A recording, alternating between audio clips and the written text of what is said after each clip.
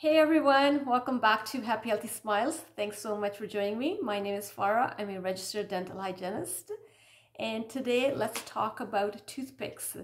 So why are people still using toothpicks in the mouth and not using it for food serving at parties or at restaurants?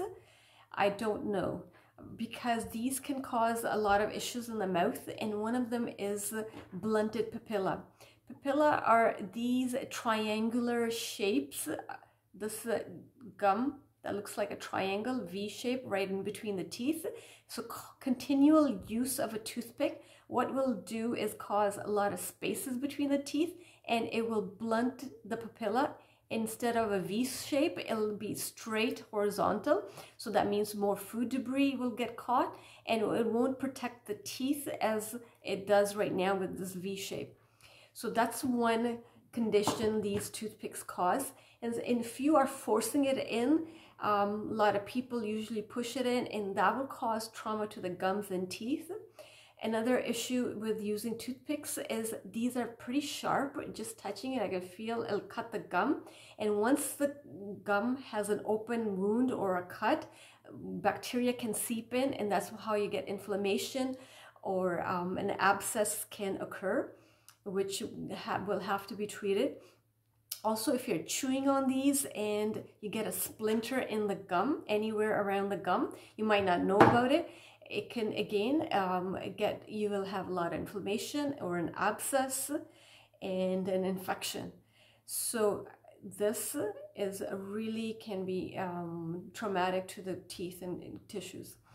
I've seen or heard of people swallowing these by accident when you're chewing on them, and what happens is you can inhale it into your lungs. That could be dangerous.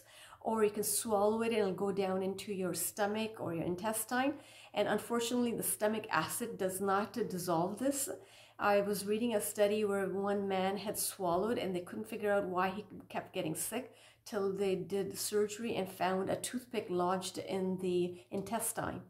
So beware of these toothpicks. Instead, there are so many better options that are safer.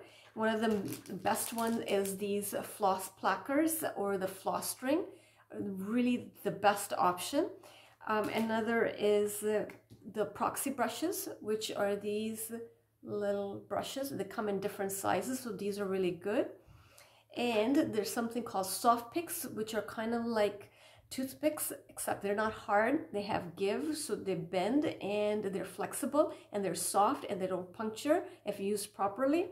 And again, you don't want to use it anywhere where it's tight spaces like the front teeth. Use it where there's more space in the back. And with these also, you never want to force it in, as long as it goes in very easily, much safer. So if you know anyone who's using these old toothpicks, do them a favor, buy a whole bunch of these and take the toothpicks away and use the other alternatives. I hope this helped. Keep your mouth healthy, keep your whole body healthy, and see you soon. Bye.